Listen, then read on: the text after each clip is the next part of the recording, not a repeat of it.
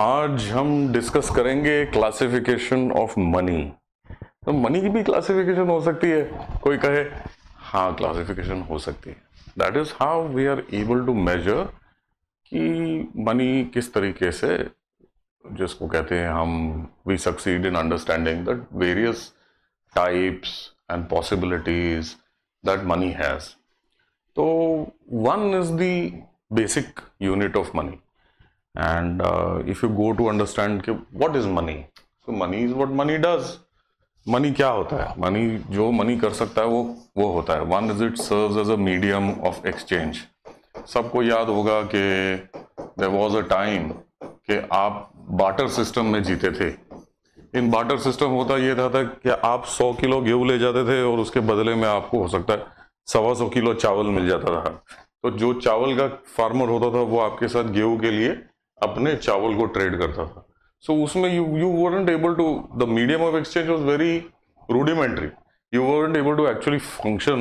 आपको ये नहीं समझ आता था कि भाई 100 किलो गेहूं का 100 किलो चावल मिलना चाहिए और 100 किलो चावल का क्या एक जोड़ी जूती मिल जानी चाहिए या किस तरीके से। But that barter system was something which was very rudimentary. यहाँ पे क्या हो जाता है, your medium of exchange become standardised.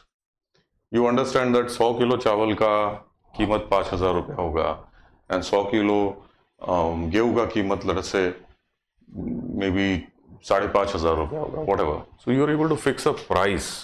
So the medium of exchange helps you establish a price. That is a very important function of money. Second, it functions as a store of value. So when you put money in a savings bank account, आपने जाके bank में अपने पैसे जमा कर दिए, तो आपको कैसे पता कि आपके बैंक का जो सेविंग्स है उसका वैल्यू क्या है?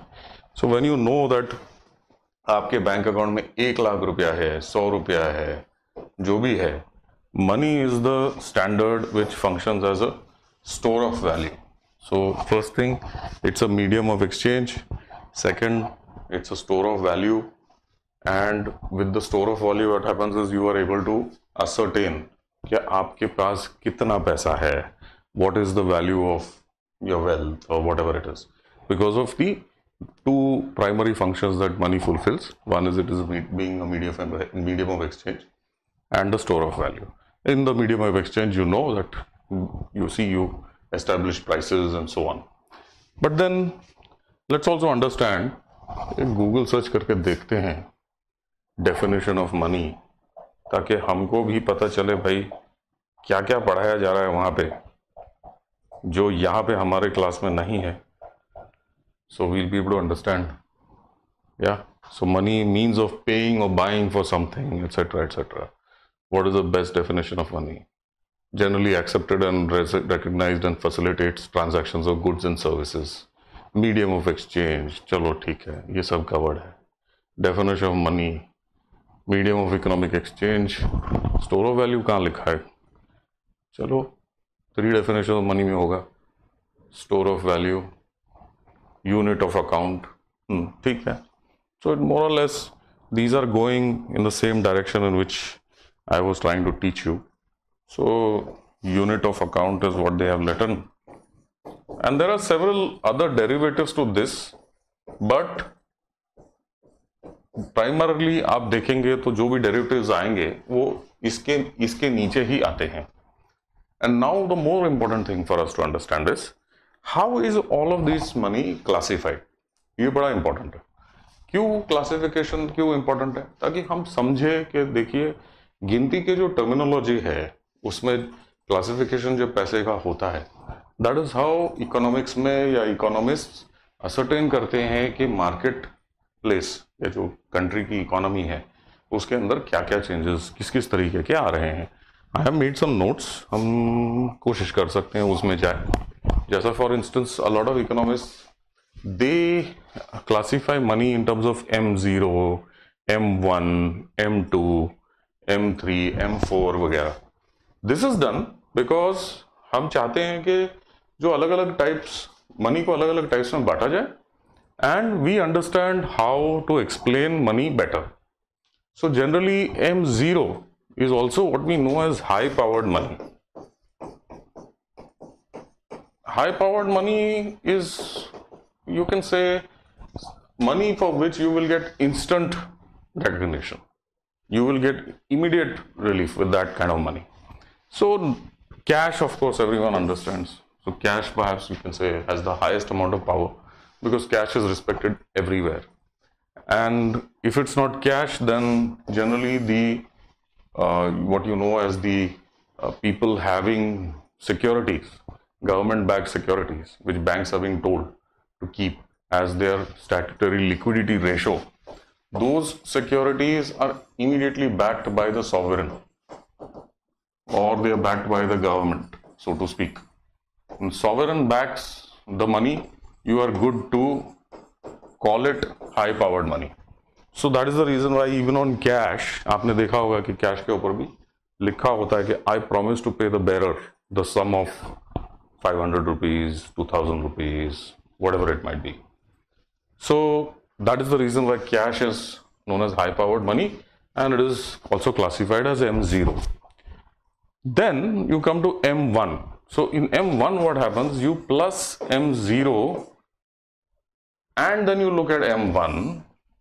So M0, which is cash and SLR, is already considered, plus जो डिमांड डिपॉजिट्स होते हैं with in the bank. Demand deposit क्या होता है कि आपने जाके बैंक के अंदर एक फिक्स डिपॉजिट कर दी. That fix deposit you can go and on demand से इसको तोड़िए, मुझे अभी इमीडिएटली मेरे पैसे दीजिए. That is a demand deposit. A fixed deposit which is fixed, locked in for a particular period of time and does not allow you to break the fixed deposit in the interim. आप जाके बीच में उसे वो fixed deposit को तोड़कर उसके पैसे ले नहीं सकते हैं. That type of deposit will be called a time demand deposit. So let's come back. M1 is M0 plus demand deposits plus travelers checks and maybe whatever other instruments which banks give you, where you can go to the bank and say, sir, this is my traveler's check, please give me the money immediately. Demand deposit. I can go to the bank and say, sir, this is my demand draft, please give me the money immediately. I can go to the bank and say, sir, this is my receipt for the deposit I have with you, please give me my money immediately. I can go to the bank and say, sir, this is the money I have with you in my savings account, 1 lakh rupees, 5 lakh rupees, 20 lakh rupees, 100 lakh rupees, 0 rupees, 25 rupees, whatever it is. I can go to you and say, this is my savings account, my current account, my whatever account, I have so much money, sir, lying around in that account, please give it to me immediately. Demand deposit. Got it? Now let's come to M2. M2, what happens is, you plus M0 plus M1 plus M2, and that will mean the time deposits, the deposits where I have gone to the bank and said, sir, 6 महीने के लिए मेरे पैसे रख दीजिए, मुझे interest दे दीजिए. 2 साल के लिए मेरे पैसे रख दीजिए, इंटरेस्ट दे दीजिए. 5 साल के लिए मेरे पैसे रख लीजिए, इंटरेस्ट दे दीजिए. So that's called a time deposit. Understood? After the time deposit, what happens is there is another thing called mutual funds. Now with mutual funds, generally it's like a time deposit. It's just that the bank takes that money from you, whichever is that investment bank, and they invest the money. वो पैसे लगाते हैं आपके stocks में. वो stocks के अंदर जो वो पैसे लगाते हैं, उसका एक फंड वो ईयर मार्क करते हैं कि हमारे पास में जी 100 करोड़ रुपया है, जिसको हम एक पर्टिकुलर म्यूचुअल फंड के क्लासिफिकेशन में पैसे लगाएंगे स्टॉक मार्केट्स में, जिससे हम हो सकता है हाई वैल्यू स्टॉक्स खरीदेंगे, मिड कैप स्टॉक्स खरीदेंगे, मिड वैल्यू, या फिर हम लो वैल्यू स्टॉक्स खरीदेंगे, what ever it might be classification of that fund. That thing will also become part of M2. And money market deposits. Money market deposits और what, कि जब आपको जरूरत पड़ गया, आपने मार्केट से कॉल कर लिया, कुछ पैसे वो आ गए, वो कहाँ से आता है? वो आता है, it comes from money market deposits which banks have, which they give out on loans and so on. Alright. Then of course after M2, I think we have one more classification, M3. So M3 and M4 we have one more classification. So if you want to see M3 क्या होता है, let's go here, see what is M3. So M3 equals M1 plus time deposits made with banks, and broad money M4 is equal to M3 plus any deposits made at post office savings banks. ये किसी ने दे रखा है. M2, M3, M4. Okay, M3 equal to M2 plus money market funds, which I've already explained. Acha, M3 is equal to money market funds. Not bad. So this is how we classify the money, so to speak. M3, M4 in India. M3 and M4 are known as broad money. Very good. So more or less whatever I was talking about. So M4 becomes whatever savings deposits you have in the post office, plus M0 plus M1 plus M2 plus M3. So eventually when you calculate the amount which is attributed to M4, that will be, you could say, the total amount of money in the marketplace. Now, how do you calculate what this money is doing? कैसे करें? Interesting to find out, no? So generally how it's calculated is, it's known as velocity of money. That function is called velocity of money. And if I look at velocity of money, it means that वो जो पैसा है वो बाजार में किस रफ्तार से घूम रहा है. What is the speed at which that money is traveling through the market. So let us say, एक एग्जाम्पल के लिए ले लेते हैं, आप जाते हैं बाजार में और एक कोला का बॉटल खरीद लेते हैं, उसका कीमत लग जाता है 80 रुपया, या for ease of calculation let us make it 100 rupees. फिर वो 100 रुपया आपसे जो दुकानदार लेता है, वो बाकी कोई और एक कोला की बोतल खरीदने आता है तो उसको खुचरे में वो 100 रुपया दे देता है. वो वहां से ऑटो पकड़ रहा है, वो ऑटो वाले का रेंट कुछ 120 रुपया हो जाता है तो उसको वो फिर 100 रुपया पकड़ा देता है. वहां से ऑटो वाला आगे चलता है, उसको प्यास लगती है, हो सकता है, या उसको सब्जी खरीदनी होती है घर के लिए, तो वेजिटेबल्स खरीदता है, वहां का बिल पकड़ लीजिए कुछ 100 या 150 रुपया हो जाता है, तो फिर से वो वेजिटेबल लेडी को, वेंडर को 100 रुपया जो है वही 100 रुपया फिर से पकड़ा देता है. वो 100 रुपया फिर क्या करता है, तो वेजिटेबल वेंडर को हो सकता है कि वो, उसको घर जाना होता है, सारा सामान ले जाना होता है, उसकी दिन में दिहाड़ी लोग आके उसके पास मजदूरी करते हैं वगैरह, तो किसी को उसने मजदूरी के 400 रुपये देने होते हैं, तो वो 100 रुपया वो 400 रुपये में भी वो पकड़ा देता है किसी को. फिर वो 100 रुपया जाता है, एंड देन वो मजदूर को, किसी को अपना हो सकता है शराब के ठेके पे जाके उसको शराब पीनी होती है, तो वो जाके शराब के ठेकेदार को 100 रुपया पकड़ा देता है. शराब पी के वो घर चला जाता है. शराब का ठेकेदार करता क्या है, वो उसका जो मेन डिस्ट्रीब्यूटर होता है या सप्लायर होता है जो उसको सप्लाई करता है चीज़ों को, उसको पैसे पकड़ाने होते हैं, तो वही 100 रुपया उसमें घुमा के वो उसको पकड़ा देता है. वो क्या करता है, वो जाता है और उस 100 रुपये को बैंक के अंदर डिपॉजिट कर देता है. बैंक के अंदर डिपॉजिट करने के बाद में बैंक उठाता है, उसको क्लियरिंग में ले जाता है. क्लियरिंग से दूसरे दिन सवेरे वो 100 रुपया किसी एटीएम में चला जाता है, और एटीएम से वापस कोई न कोई उसको विड्रॉ कर लेता है, और फिर से वो 100 रुपया जो है उसकी जर्नी शुरू करता है मार्केट में. Do you understand how this money is flowing? Got it? That is the reason why इसको कहते हैं हाई पावर्ड मनी, बिकॉज इसकी जो स्पीड है फ्लो की, ये बहुत फास्ट है. And because the speed is fast, the velocity of money determines the power in a manner of speaking of money.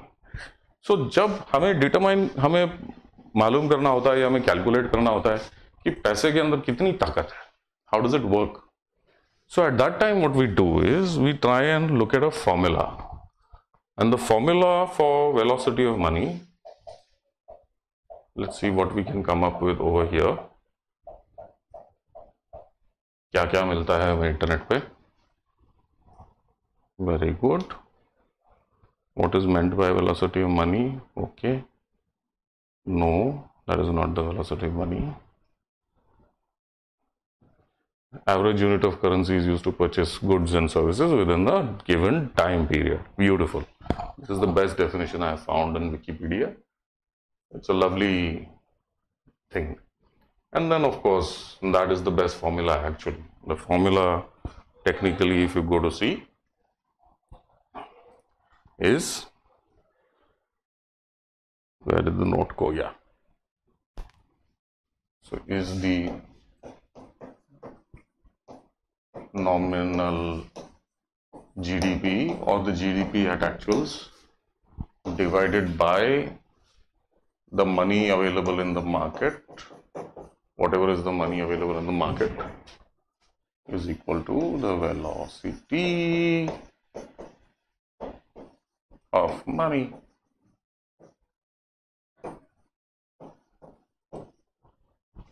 That is normally how it works.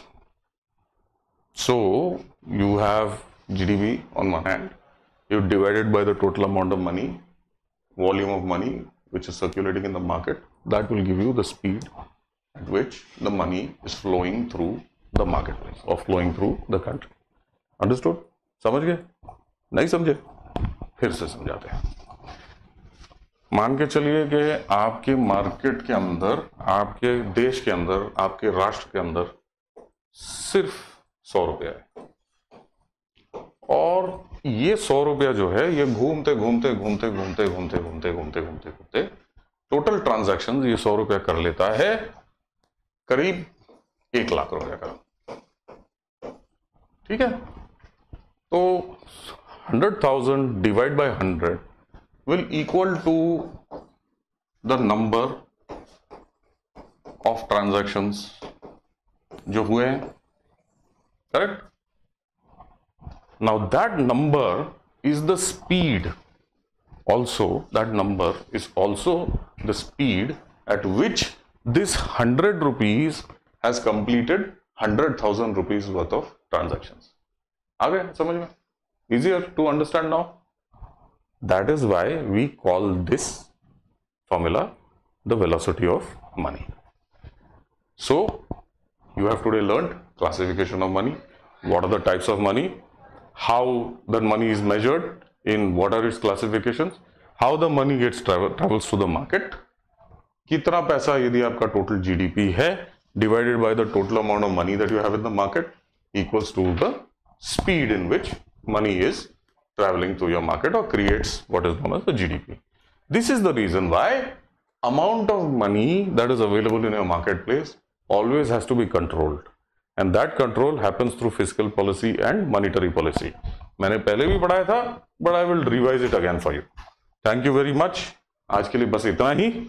फिर मिलेंगे soon enough with new stuff. Bye.